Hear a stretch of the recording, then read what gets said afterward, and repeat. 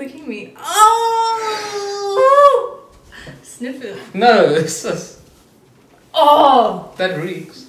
You have to. No, I don't want to Just smell. one. No, sweetie. I don't want to. It actually smells like asshole. I can smell him from here. No, like when he licks you, it's different. It's yeah, different no, smell. it's different. No, I don't want to smell that. It's not Sweetie, different. stop.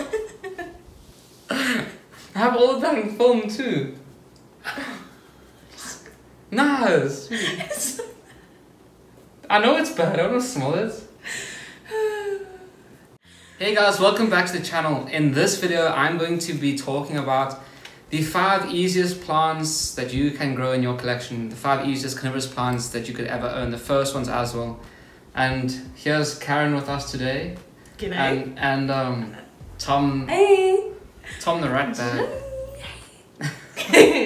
So I just have some plants here for you guys. We have 6 different plants here. It's 5 different species, and I'm going to talk about each one and why they're so easy to look after. And I'll give you a little bit of information about their care and, you know, the reason why they're so easy. So first off, we have our sundews. We have 4 sundews here. This is Drosera, I don't know, aliciae of some sort. Drosera binata, and we have Drosera capensis and also Drosera capensis, but the alba version, and that means that it stays completely white. There's no red in it. So the reason why we have these Drosera in this video here as some of the easiest plants to grow is that these specific species are seriously one of the easiest ones to grow. Drosera capensis is kind of known as a weed in, you know, the hobby. It's so easy to grow. When they start flowering and they set seeds, their seeds go everywhere, and you just get like a million of these little plants popping up everywhere in places you don't even want them. So they can grow like in anything. They don't even need much light to grow. If you give them a lot of light, like these ones are busy getting like so much light and heat, they'll still grow, and if they're getting not enough, they'll still grow. So they never really die. And the same with the alba form.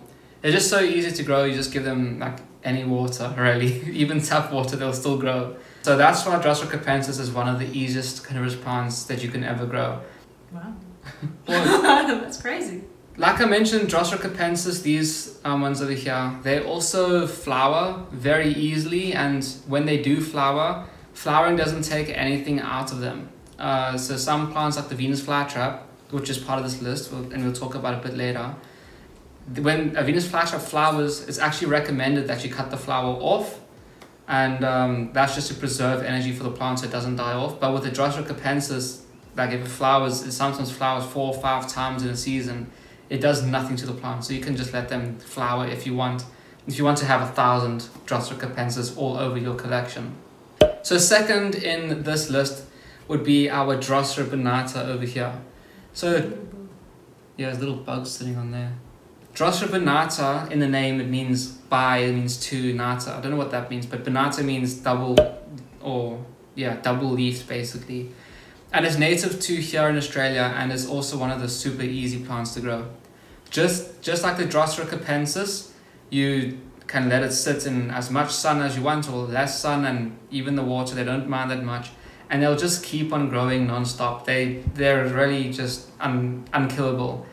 And when they, you know, make their flowers and they set their seeds, they're just like a capensis in that their seeds go everywhere and you get millions of them all over your pots. The only difference between a binata and a capensis is that a capensis will grow around the year non-stop, even in winter, whereas Drosera binata goes to sleep in winter. They go dormant. So that is something that you guys need to keep in mind if you ever get yourselves a Drosera binata. But if you keep it outside, you grow it outside, it goes to dormant by itself, and that's it. It's really no more care than a capensis. They're super easy to care for, super easy to grow, and honestly, that's why they make number 2 in our list of the easiest carnivorous plants that you can get for a beginner or anyone who might be interested to know. There are some other plants, of course, that I'm not going to mention in the list. These are the plants that I have in my collection, which I can show you guys. But there are tons of other ones as well. So this isn't the definitive list, but this is really a really good list for most of the people who might be wanting to start off and get something easy to grow in the hobby. How big do these get? This one? Yeah. Drosera binata. Yeah. Well, you can get the extreme version, like Binata multifidia or extrema, and I think I've read that they can get about 1 meter in size. Jeez. But that's from like one leaf to the other leaf. Oh, okay. Like 1 meter across. But yeah, they get massive, and they're native to Australia. The ones that I saw in the wild, they're about 30 centimeters. Right. They're just huge. Wow. Okay. Yeah, they get really, really big. Yeah, so binata gets bigger than capensis do. That's another thing. If you want like a really big one, but it is quite messy. Like the leaves hang over and everything. So it's up to you.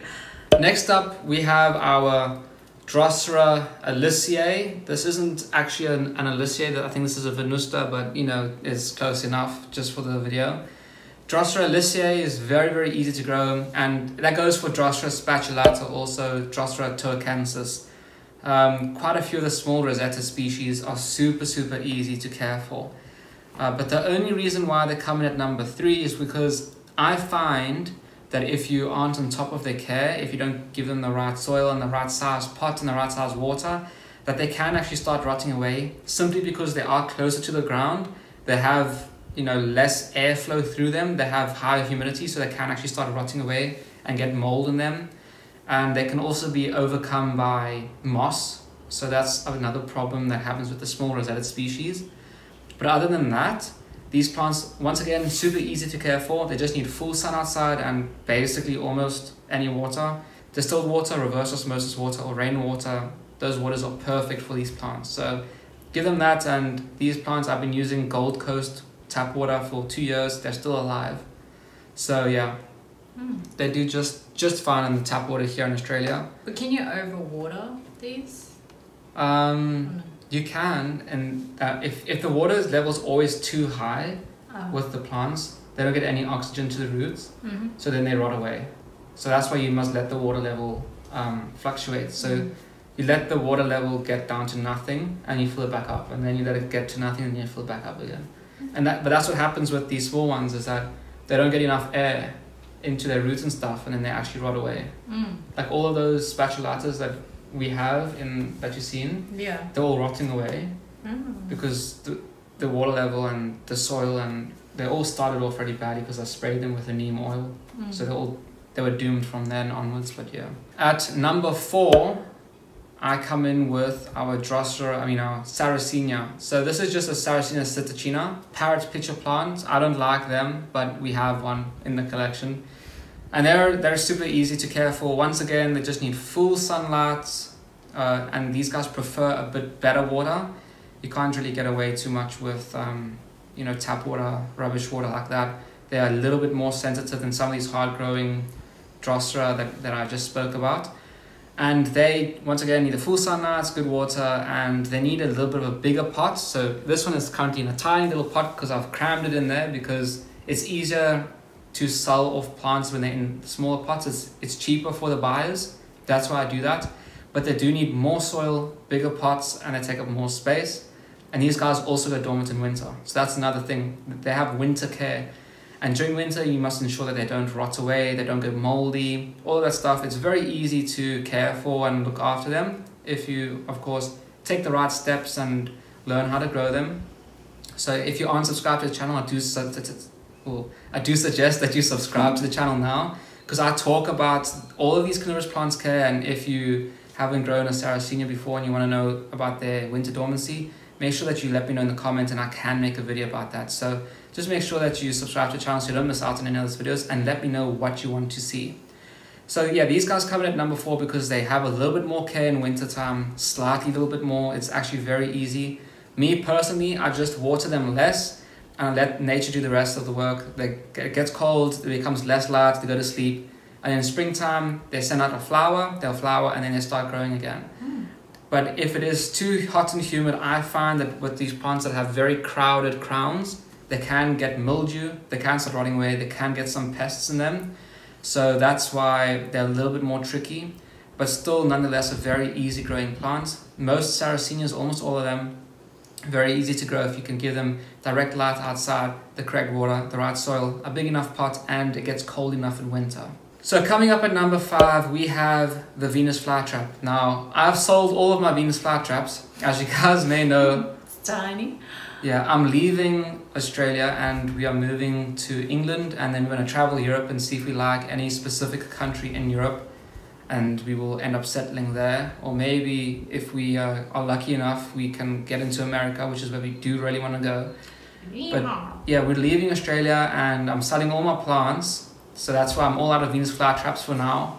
I actually bought a whole bunch more to sell to people because people really love them. So I've got a whole bunch more coming in. Hopefully they come in sooner rather than later, and we can pot them all up together. But yeah, like I said, these guys come in fifth. They're super easy to care for in my opinion, because all they need is, once again, enough sunlight, good water, good soil. However, for some people, they do struggle with them. They give them the wrong water and that can cause them to die. They don't give them enough sunlight. If you can't provide any of these plants I've mentioned with direct sun outside, you can grow them on the windowsill, except for really the Sarracenia and the Venus flytrap, because they like a lot of sunlight. So they really need good sunlight to do well and to color up very nicely as well. Another thing with the Venus flytrap is that if they flower, it can kill the plant if the plant is unhealthy, which is why I always suggest that you cut off the flower stalk, and you can take that flower stalk and push it down into soil, and you have like a 50-50 chance that you can get a new plant coming out of that flower stalk. They also require a winter dormancy, so when winter time comes around, they will go dormant, they will go to sleep, and once again, you have to watch out for their winter care. You don't want them to rot away, so ensure that you don't give them too much water. Let the water tray dry out for like 1 to 2 days, and then fill it back up so they stay moist and damp, not wet, because they will rot away. It happens a lot. It's happened to me. I've lost more Venus flytraps due to root rot than I have with the Drosera capensis. So you just have to ensure that you do watch that. Other than that, once again, very easy to care for. You just need lots of light, good water, good soil, and if you can put them outside where it gets cold in winter and warm in the summers and it doesn't get below freezing, they're very easy to care for. You just leave them outside. I do recommend any of these 5 to a beginner. The things that I've said about them is not to discourage you, but just to educate you so you know what you're up against. Those things that you will experience when growing these plants are very actually easy to deal with. For example, if a Venus flytrap is flowering, just cut it off. It's that simple. Do you have any questions? Not really. No. The only thing is, like, why are these kind of burnt, I guess? Yeah, so here in Australia, where we are specifically, our house, we had, what was it, 2 or 3 days of just like hot. It just became, it was rainy and humid, and then it was 3 days of just really hot and dry. And then that has caused these plants to dry out like this. So all of their tips, they're all kind of curled, they're all burnt a little bit, and they're all dry. It's not sticky either. Not as yeah, sticky it's not sticky because it got dry and it got humid again. So that's not good for them. But that's the thing about these plants, they're very resilient to that stuff. So they won't die, they'll just look bad until they get used to it. So even if you have a dry climate or a humid climate, they get used to it. So if it's very dry, give them a bit of time, they get used to it. If it's very humid, give them a bit of time, they'll get used to it and they grow again. All of these species right here. But if you got yourself like something like a Nepenthes or a Helianthera, or some of the more difficult types of sundews like Drosera prolifera or Drosera andromeda, I think that's what it's called, or even Magnifica, for example, like some of them difficult sundews to grow, you'll really need a greenhouse for them because they won't do well with that fluctuation. Even Drosera hilaris, which I have like 1 plant of, I don't know how it survives summer, but it's dying again because it's summer again. It hates the fluctuations of heat and cold, so that one, it doesn't like it, but these ones can handle a wide variety, which is why I recommend them. But yeah, that answers your question as to why they're all burnt up and stuff. Yeah. So if you are in Australia and you want some plants, I am selling them. Like I said, I'm leaving the country. They're all $10. Every single plant is $10. Yep.